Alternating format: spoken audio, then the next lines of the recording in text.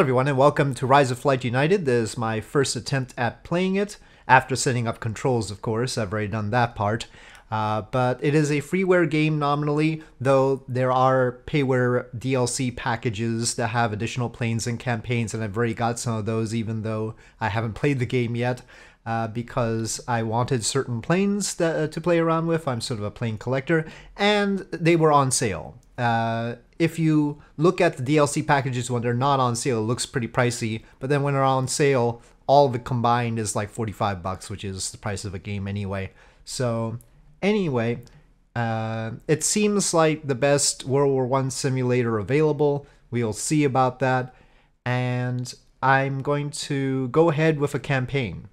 Just straight up with a campaign, and I'll forego the training campaign, though that might be a bad idea. We'll go straight into this one with the big bomber, the big Russian bomber at this point, I believe. Okay, so we've got campaign planes here: Albatross D3 in Newport and the Sikorsky S-22, and ferry flight. I mean, it's a no-frills sort of situation. 1916. Delivered a plane to the frontline airfield at Bolshovsky, and I'll be in the Ilya Muromets. No bomb load, so it's just a ferry flight. I guess that's a good way to start it out. So, alright. Okay, so this is our flight map, and well, it's in Cyrillic. Well, I mean, it should be pretty simple, right? We've got waypoints. Now we're going to, I mean, we can see the Latin name there, Bolshovsky. And here we are in Snovidov. Alright. Press P to continue. Alright.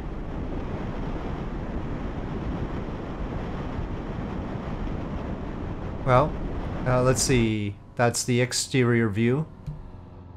I thought I heard the engines running, but... oh, that's somebody else. Oh, very nice. Okay, I need to figure out how to start the plane. That'd be helpful. Okay, input, controls, engine controls. It seems like E. Not a big surprise. Alright, let's see him start. Do I have to do them one at a time?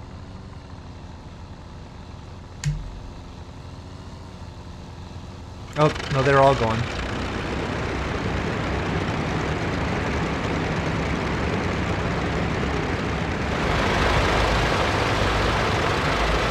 We're moving!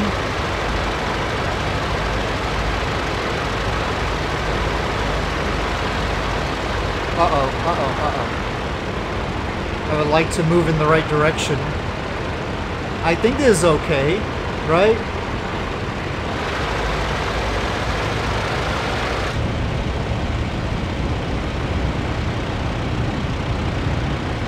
Seems nominal to me.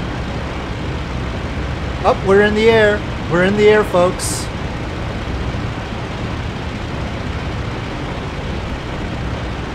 This is crazy. This is crazy stuff.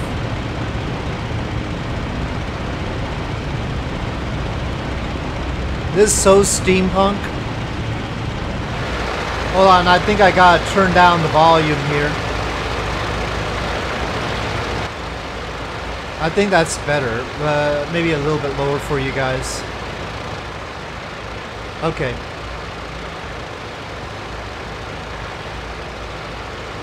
I'd also like to know how to zoom out a bit, but I guess this is okay. We can actually see our waypoint there. 2.24 and counting. Well, I don't think I'm gonna get a better model of this plane somewhere else, that's for sure. So, fair enough.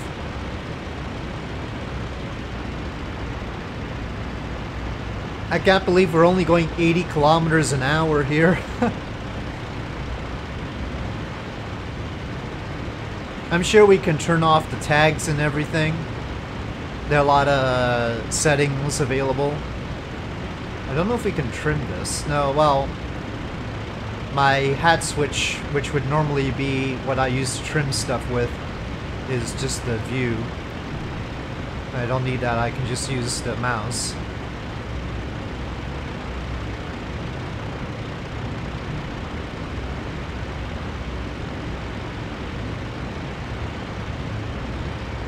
It's got a lot of momentum when you turn it.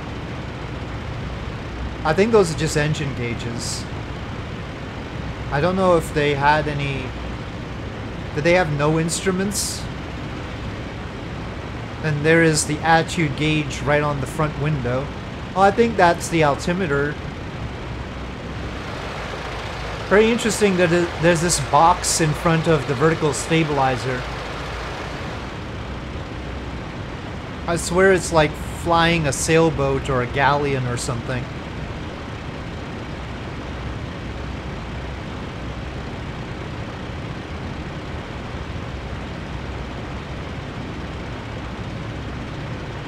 I'm a little bit nervous about the whole business of landing it.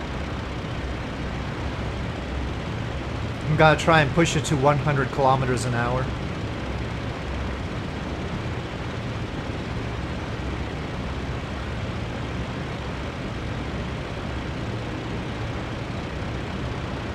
It's still going up after all. We could probably level off a bit.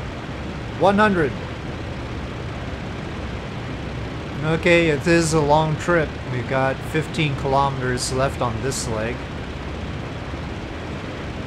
At full power, I really have to pitch down quite a lot just to keep it from going up. It does have huge wings and everything.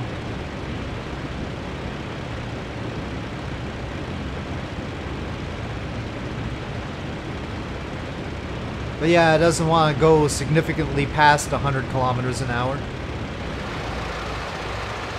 Oh, it causes distortion if you zoom out. We'll skip that.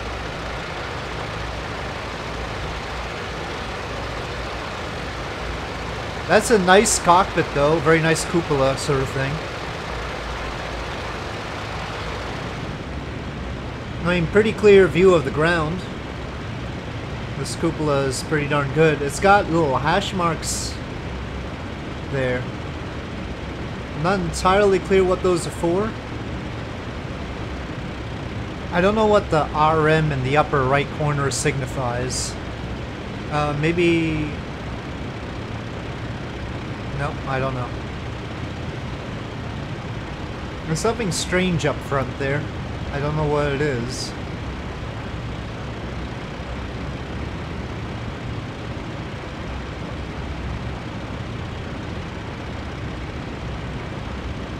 Is that a ship? And it has a box on it or something? Looks sort of like it's floating above the water by a shadow. Also sort of looks like a Viking longship in a way. But I think that's just its plume that looks from a distance like a sail.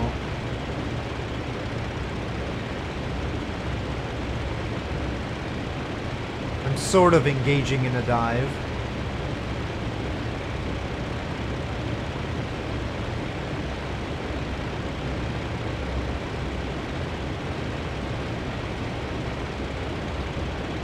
Okay, now it's looking more distinct.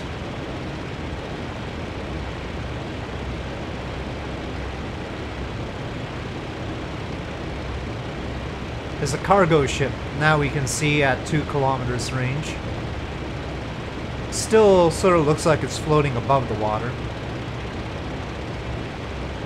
But alright. I don't have any bombs anyway, and it's not in red or anything. It looks like the gunner up there has dials too. Maybe the gunner doubles as an engineer.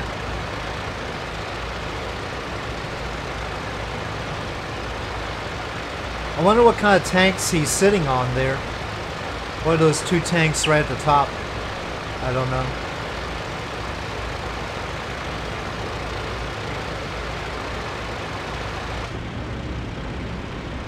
So many questions about this plane. Well, no huge surprises so far. This is going to be a fairly sedate intro to the game. which is good. I mean, on the bright side, generally biplanes are fairly calm sort of things when nobody's shooting at you. Though I wish we had trim. The lack of elevator or aileron trim does sort of annoy me. I have to constantly control it. It's sort of like a helicopter in that respect. Helicopters you have to constantly control as well. Okay, I think I'm gonna have to start thinking about how to get down. I mean, we seem to be able to descend somewhat, but I think maybe I need to throttle down now. I'm not expecting a runway, obviously it's going to be some sort of airfield. Oh, there's the little dot up there. Okay, now we've got the final waypoint.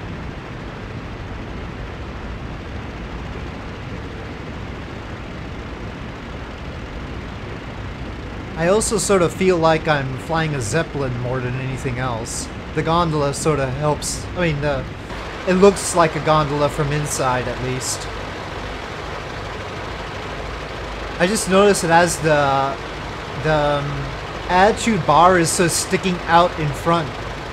You see that? It's braced and then sticking out in front. That is so weird. I thought from inside, I thought it was painted onto the, or placed onto the windshield, but it's actually sticking out in front of the plane. Incredible. You see that bar there? That's your artificial horizon sticking out in front there.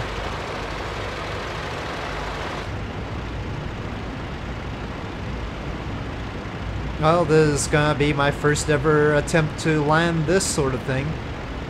I've landed biplanes before, but never a biplane bomber.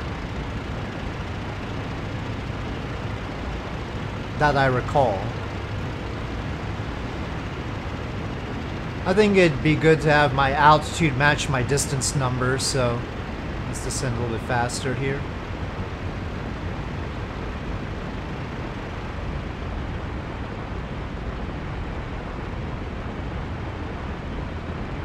It's interesting how much it vibrates at lower throttle, too.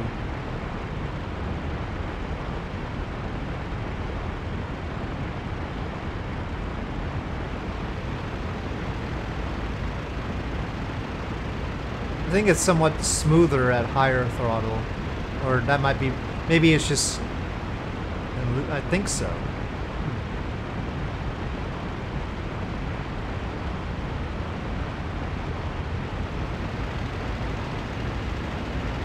So, is this the airfield, actually?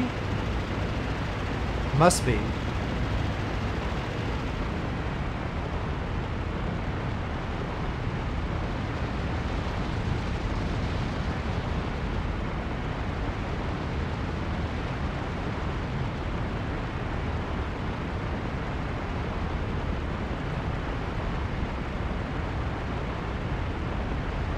I hope I don't have to hit that specific spot.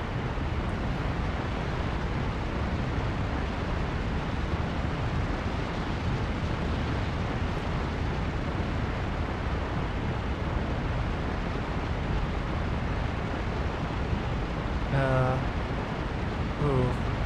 It's vibrating a lot now.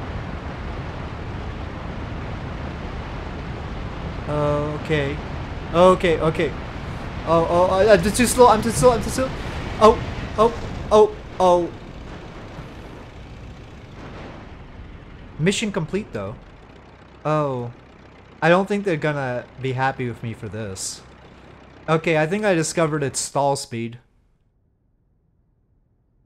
I wonder how they're gonna take that. Status. That looks like a crash to me. Plane crashed, yeah. Objective completed. It says victory. It says victory, but it does recognize that the plane crashed. Apparently, I'm from France. I don't know how that happened, but okay. It doesn't say pilot killed. That's good. Not even injured, really. So, yeah, that was significant damage. I like the damage modeling there. That was good. Well, alright, proceed. Apparently I can go on to aerial photo recon. Okay, so it says as we approach, we'll need to prepare the photo equipment. So right mouse button anywhere and gets that menu. And we have to click on the camera icon. I didn't know about the auto level mode, so that might be useful.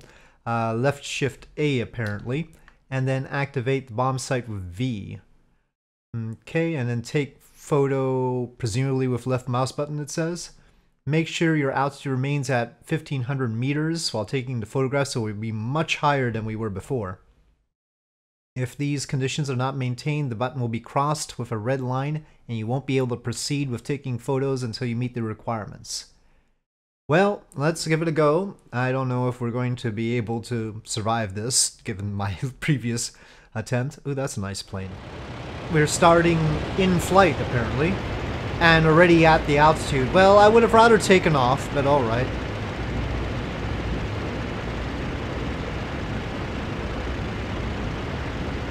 Okay, it looks like we're taking a bunch of photos. Well, let's see how good this auto leveler works. Okay, that's 1500. I'm letting go of the stick. Well, it's holding 1500 alright. Oh wait, it's going up.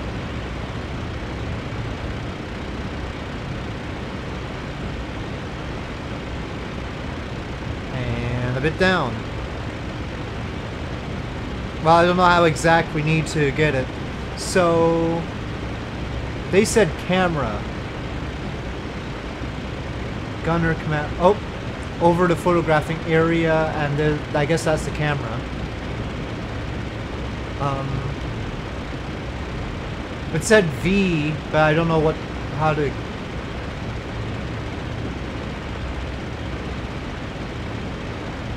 Oh, this is the V. I wonder if we could, no. I wanted to zoom in on the map, but apparently not.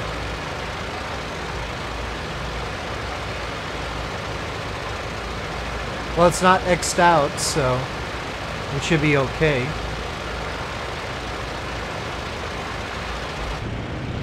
Still a little bit of ways.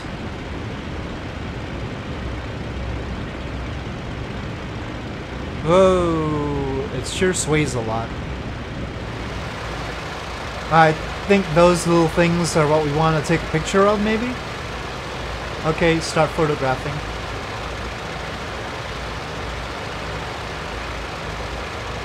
Photo taken. Alright, we go on to the next one, it looks like. It's taken away the camera icon right now. Well, I don't know, are we not taking a picture of this place? I mean...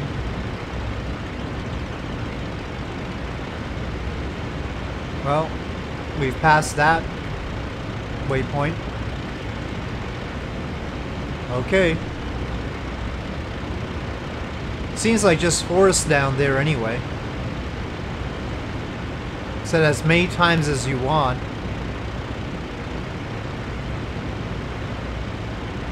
Well,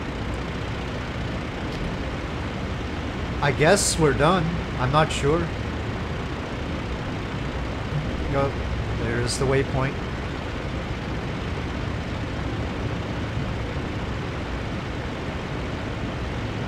We've got a long trip back from the look of it, though.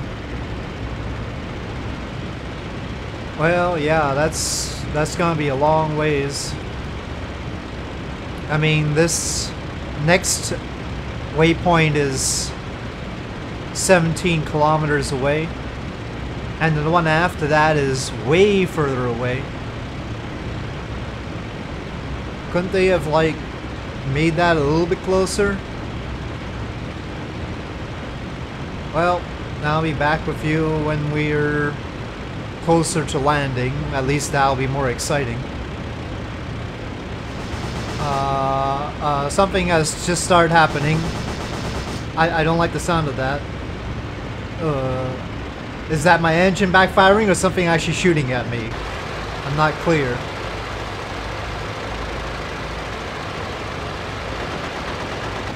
I think it's my gunner shooting something? I'm not because it sounds so close. Oh, that doesn't sound good. Oh, there is a bad guy. There's a red spot. Plane. Okay, I think my gunner is shooting him. So it's okay. Maybe. My gunner seems to be just sitting there now. Oh, I think that guy's just shooting at me. Okay, yep, the gunner's shooting. Gunner's shooting. Keep going. Gunner. I don't know how to use the gunner myself manually. If that's even possible. This guy is the worst fighter pilot ever, though. Gosh darn it. Stop playing around with me. I swear, that guy. Well, this way.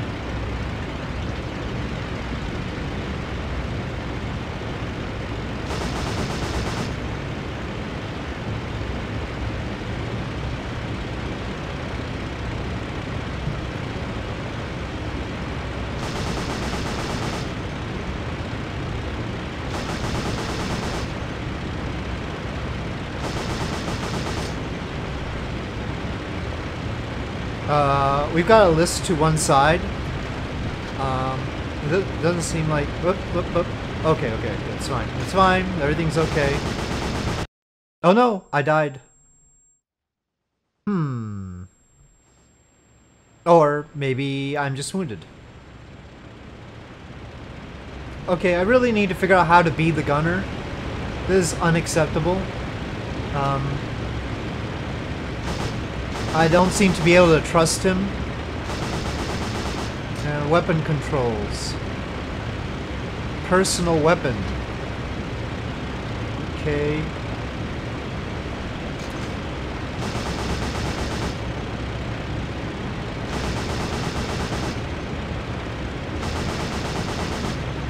Turret, take or leave control, T. Maybe that's what I want. No, apparently not. Pressing T doesn't do squat. Well,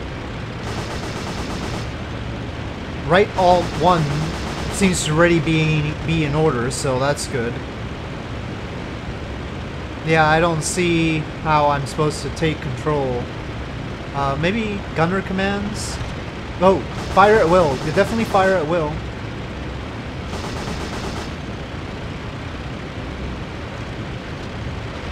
I guess that's the best I can do. I'm a little bit wounded right now. I'll try to be evasive, I suppose.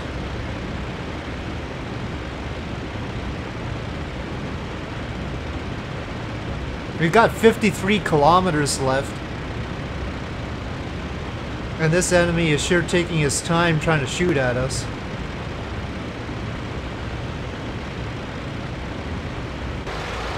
Is he gone? I think he's gone. I don't know whether we shot him down or not. But I noticed the gunfire had stopped. I don't feel like I'm doing so well myself, though. I may take some healing up.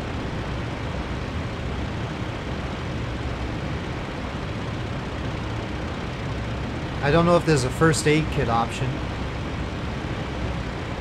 Oh, now it's RMH up there. I don't know. Okay, H is some... I think that's attitude hold. So what's R and M? I don't know. Maybe it's attitude hold. And then if I try and turn it, it turns off, I think. Well, I guess we don't have to really hold 1,500 meters anymore. So alright, I'll take the attitude hold. It is amazing that that fighter, I guess he was just fresh out of the barn, if you will. Okay, well, I was just sort of... allowing the autopilot or auto leveler to do its thing, but I just noticed the RPM on engine 3 has gone to 0. Indeed, that engine has stopped. I don't know if I overheated it or it was because of damage from the attack. I'm gonna back off on the throttle here, but I mean, our speed is pretty low as it is, so... Oh, that seems to have imbalanced things. Hold on a sec. Whoa, okay, back in the cockpit,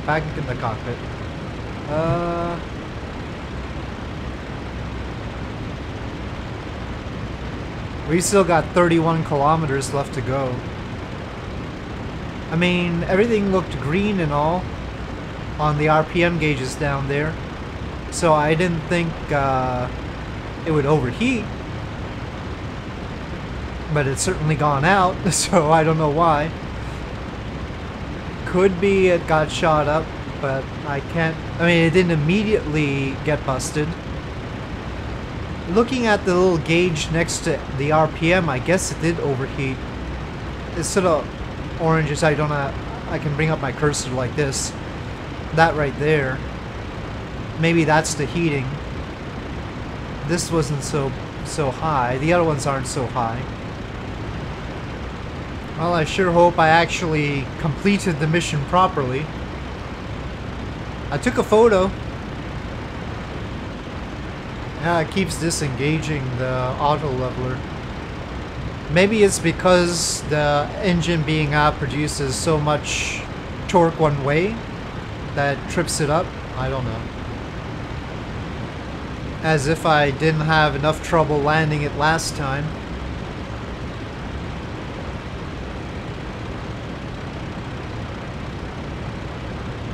I wonder if I can manually...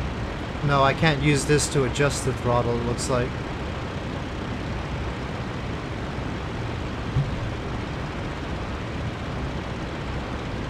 Well, there are like throttle things over here, I think. I think these are throttle. But it doesn't look like I can manipulate them. So there's also these levers. But same deal. I can't. There's not a clickable cockpit. I want to switch off engine 2, really. Prior to landing, at least. Right now it's fine, but when we land, I don't want to have the huge torque pulling me to the right.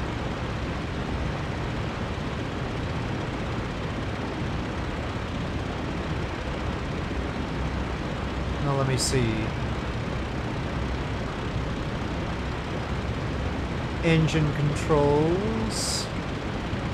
It looks like just pressing 2 will do. Oh, is that a button or the key? I think it's a key.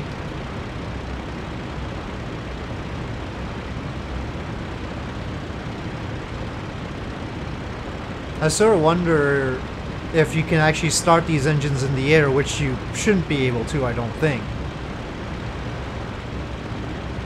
Well, first of all, I'm gonna shut down engine 3.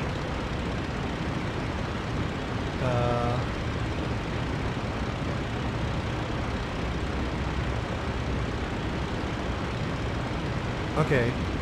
Yeah.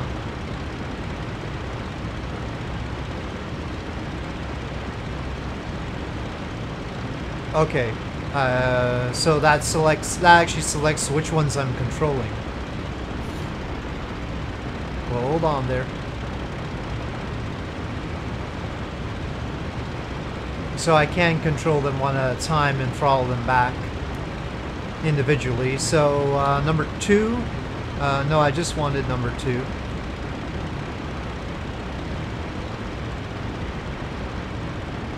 Let me pull that back. Okay.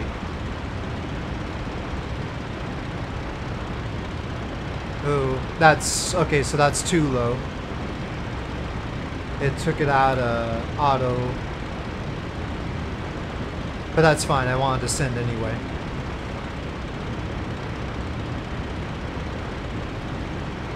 Let's see... That's fine. Oh no, I want those up. Those I still want. Alright. So we should be better balanced anyway. It's a little bit tiresome to see things through the wounded pilot's view at this point.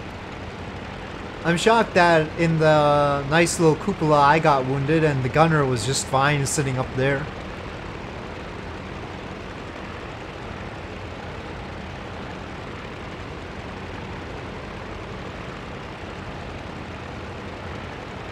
Okay, I think the waypoint in front of us is prior to landing, and that black indicator there is the actual landing spot.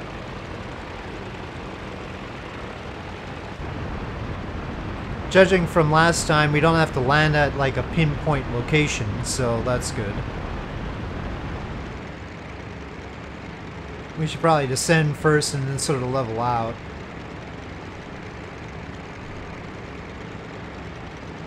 Last time I was a bit steep.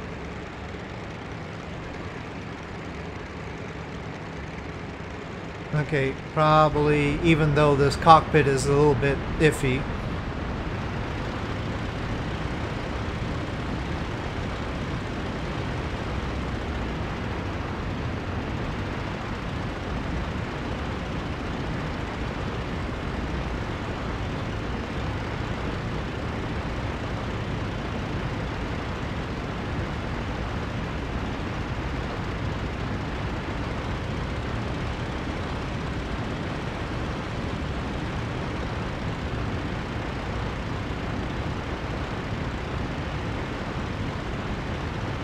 Okay, 9, 8. Oh, I'm trying to pull up. I'm trying to pull up, please. Okay, wait. Okay, stop. I'm sliding a bit. I'm sliding a bit. I'm sliding a bit. I'm sliding a bit. I'm wounded. This is as good as it gets when I'm wounded. I don't even know if I have brakes on this thing. Aw, man. Well, I'm gonna have to do better than that. Right. I thought I landed pretty well too, and nope. We did shoot down that one plane though. Plane in air, it says. Pilot injured, yeah. It didn't say plane crashed. It also doesn't say plane landed. Mission time. Take a look at how long that took me. Honestly. I wonder if there's like a time warp. Okay, so I think I'll wrap it up here for this episode. And next time I'll try and fly something else. I think we've got a taste of this particular plane, and there are a lot of planes in this game to try out. I'll try out something else interesting. But we'll always have this campaign available to come back to. It's been a long time since I earnestly tried to complete a campaign. Air combat campaign, I mean. Maybe 20 years since I've tried that. There's only 10 missions though, so I mean it's sort of doable, but I would like to see some of the variety in this game. I've got a feel for the Sikorsky S-22. Anyway, with that I'll say thank you for watching. I hope you enjoyed this video. If you did, please do press like. If you have any comments or suggestions, please leave them in the comment section below, and I'll see you next time.